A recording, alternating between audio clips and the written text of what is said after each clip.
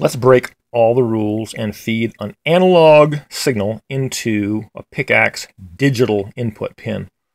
Now, I have here a potentiometer. It's just a voltage divider. I can twirl it from 0 up to the supply voltage. And that I'm feeding that voltage into PICAXE pin C3, which is, first of all, it's an input-only pin. And more importantly, it does not have analog digital converter capability.